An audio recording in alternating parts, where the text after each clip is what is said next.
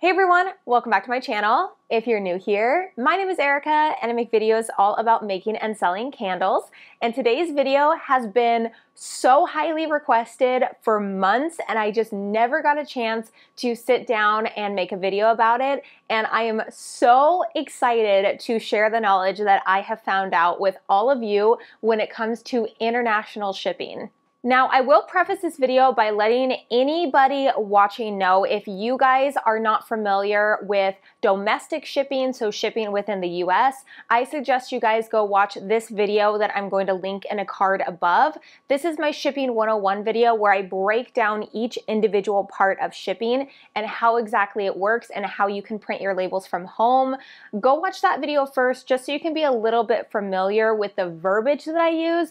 Otherwise, this video might be a little confusing. So moving on into international shipping. So this whole time that I have been open, that my business has been open since the end of March of 2020, I have done some international shipping. So I have shipped to Canada, I've shipped to Mexico, I've shipped to Italy, France, Germany, and Australia. So I have shipped to quite a few different places before, and I just kind of wanted to share my experience with it and how to ship internationally so you guys don't have to be worried at all. And the most exciting part of the whole video, I actually found out a cheaper way to ship internationally. I didn't think it was possible. I thought that I was going to come on here and make a video about international shipping and say, sorry guys, you know, there's only one way to ship and there's no discounts, there's no cheaper ways to ship. And I'm so excited to say that that is not the case and I can't wait to share it with you guys. So first things first, when it comes to shipping internationally, the first thing that you guys do need to be aware of is the list of restricted items. So on USPS.com, they have a list of restricted items that cannot be shipped internationally. So that is definitely something to take note of, and I will leave the link in the description box below, as well as everything else that I talk about today. So definitely check out the description box for all of the information that I provide in today's video. The first really important thing that you guys need to be aware of when it comes to shipping internationally is the customs form. So the customs form is there to provide a document so that your item is able to be cleared into the country that you are shipping it into. In my experience with filling out customs forms, it's really simple. All you have to fill out is just a description of the item that you are shipping, the value of the item, the weight of the item, and the country of origin that you are shipping out of. So don't be nervous when you hear about customs forms. It's nothing scary. It's very basic, very simple. One thing I did want to note is that I had heard before that candles cannot be shipped internationally. As far as I know, I've never had any issues. I've never had packages being, stuck in customs because it's a candle being sent, because it says right on there what it is. It's a candle. And I don't see candles listed in the list of restricted items. So I just want to throw that out there. I don't know 100% certain that candles don't cause an issue when it comes to shipping internationally, but personally, in my personal experience and what I have researched, it shouldn't cause any issues. The second difference that I have found between shipping domestically and shipping internationally is that when you are shipping domestically, which is within the United States, shipping from one state to another, you can only ship first class if your item weighs under a pound, versus internationally, it goes up to 4 pounds. So you can use first class shipping internationally up to 4 pounds, which is really great for us candle makers because typically candles weigh over a pound once you have everything packaged up, and first class shipping is typically cheaper than priority. So for instance, if I'm shipping out one of my 9.5 ounce candles internationally, it typically weighs about 2 pounds when I have everything all packaged up and I put it in a 6 by 6 by 4 inch box. So I'm able to use first class shipping when shipping internationally. So here's the thing, when I was researching for today's video, I spent time researching on USPS.com. I spent time researching on pirateship.com, which if you guys don't know and you haven't seen any of my other shipping videos, I love using Pirate Ship. I feel like they give a lot of good discounts, especially the priority mail cubic option when shipping within the US. And they're basically just like a discount website for postage labels. You can kind of think about it like that. There's no extra charge to use the site or anything. Again, I will link some videos down below if you guys are unfamiliar with Pirate Ship, but I love using them as a service, so I was researching on their site as well, and I was figuring out, you know, how do we determine how much it's going to be shipping to certain locations? Because as you guys probably know, depending on where you live in the US and depending on where your package is going internationally, it's going to cost differently where it's going in the world. So to try to break things down as simple as I possibly can, depending on where you are shipping out to, depending on where the country is, every country will have a number.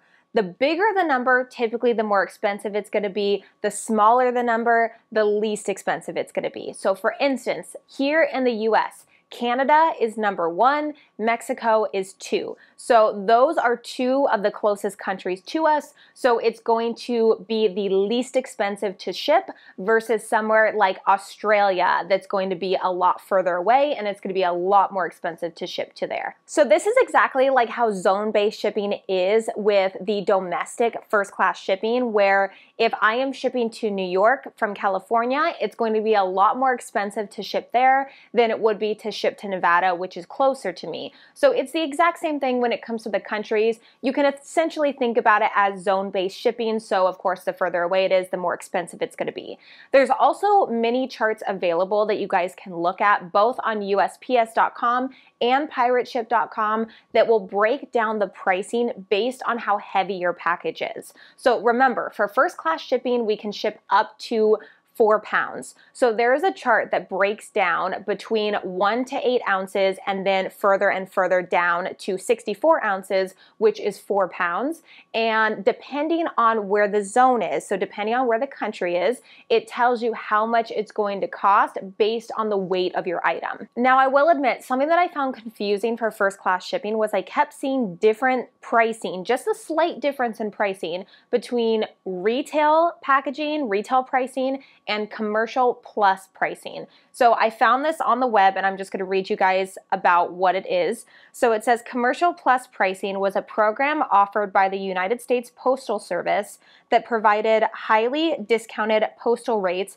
for high volume shippers. Shippers could only qualify for commercial plus pricing by entering into a customer commitment agreement with the USPS or by meeting designated volume thresholds. And as I read a little bit further into this stamps.com article, I found out that as of January 2019, the USPS took away this pricing option and that it's only available through shipping software such as Shipping Easy or Pirate Ship.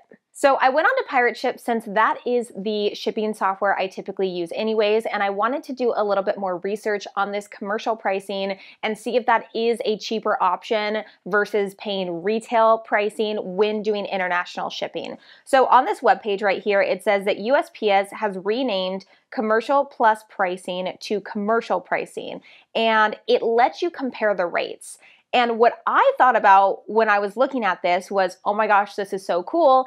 You can seriously just type in the country and get an estimated cost for how much it's going to be to ship out one of your candles. So for instance, what I'm going to do is show you guys what it costs. Let's do France. And just like we do when you're shipping out anything, the size of the box and the weight. So this is typically what mine looks like. And it tells you the first class package. So it's going to cost $23.28.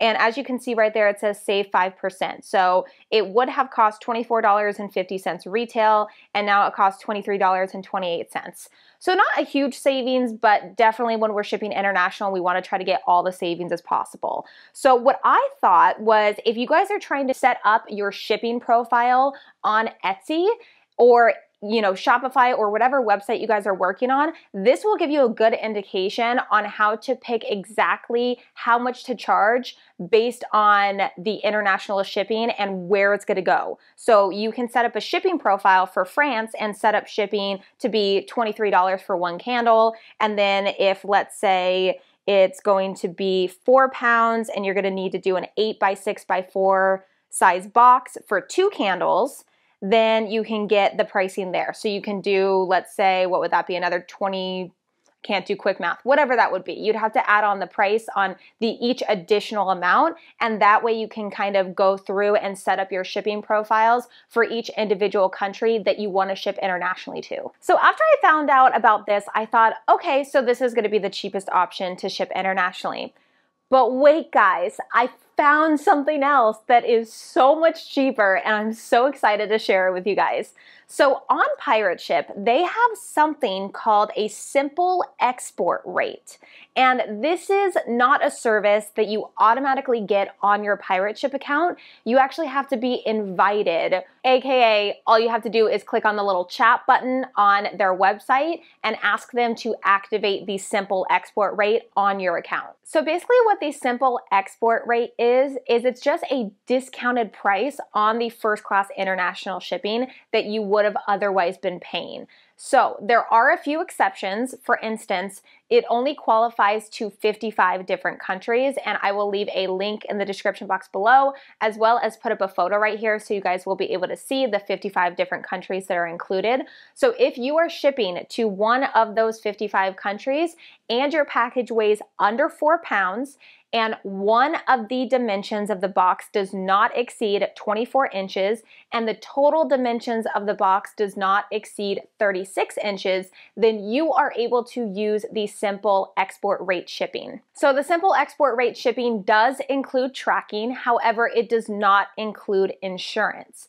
And one thing that I forgot to note before is that first class international does not include insurance. So if you are shipping anything through first class shipping, it is not insured. So there's nothing different there between the first class and the simple export rate. However, I actually found out that Pirate Ship offers their own insurance when using the simple export rate. So for instance, I'm just going to show you guys an example international shipping label and the price savings, the price difference between the two of them.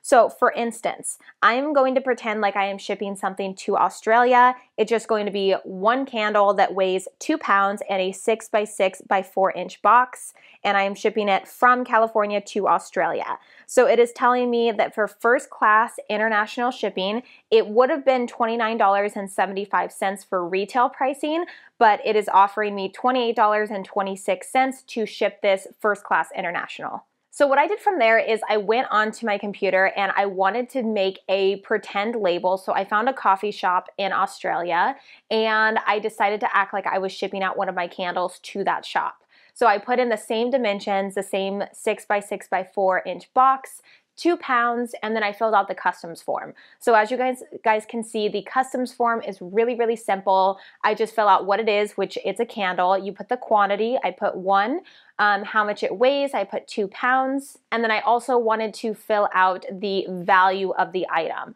So within this, you're actually able to go up into the section for extra services, and this is where you would purchase international insurance. So on Pirate Ship, it's $1.35 per $100 that the item is valued at. So after I have everything filled out, I just click on Get Rates, and it takes me over to how much this postage label is going to cost me. And honestly, I was a little blown away by how cheap this was able to go using this simple export rate. So looking at this, it would have cost me $31.10 retail to ship over to this coffee shop.